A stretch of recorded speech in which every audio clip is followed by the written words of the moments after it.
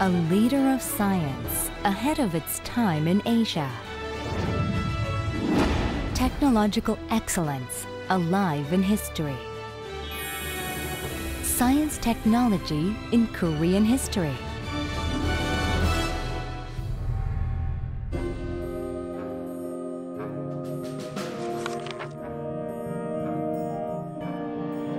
Here in Gyeongju, the ancient capital of the Shilla dynasty, is where Chungcheong is located, the oldest observatory in Asia.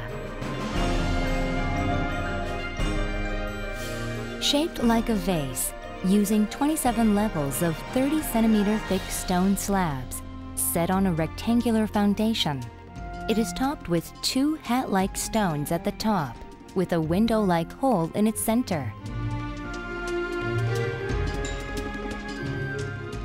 This structure symbolizes the 12 months and 24 divisions of the year, according to the lunar calendar, with the top stone pointing exactly to north, south, east, and west.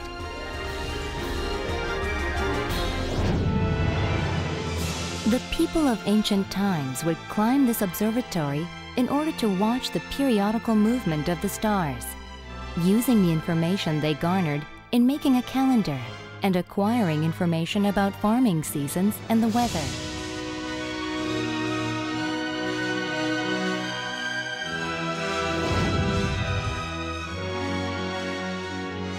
Chungcheong reflects the most advanced science and architectural technology of its era.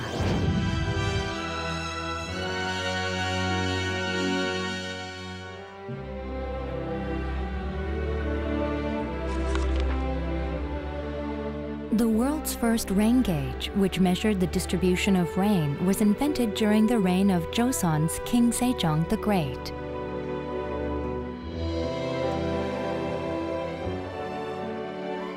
The gauge was designed in order to counter the damage from flood and drought, which had wreaked havoc on Korean farms.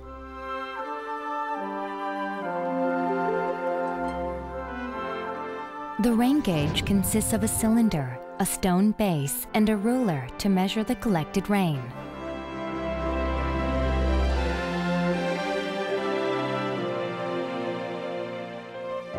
The rain was classified into 8 different stages, depending on its amount and type. And this strategy is so scientific that it mirrors the way that rain is classified today.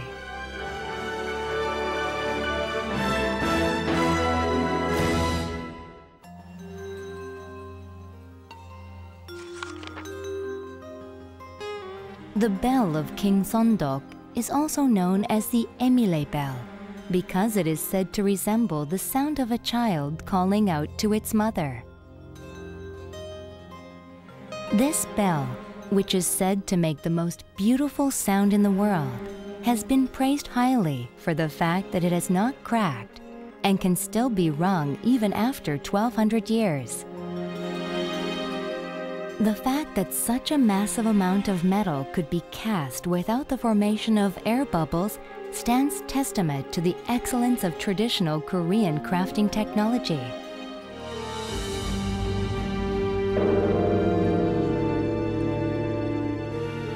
Also, the beat phenomenon is thought to be caused by a precisely measured difference in the thickness of the bell's top, the bottom, and its midsection.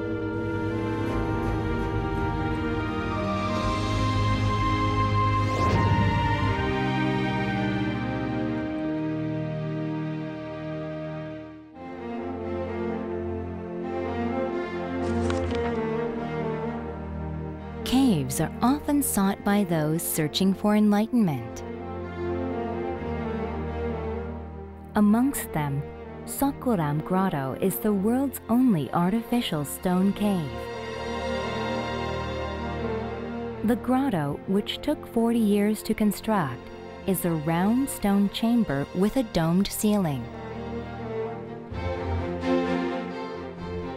Countless technologies were applied to the grotto. For example, a spring was placed below the floor in order to prevent the chamber from becoming humid. The high standards of science during this time can be witnessed by the fact that the grotto was constructed to face the sunrise on winter solstice. The Sacrum Grotto is a canon of Buddhist art, which combines science and aesthetics in perfect union.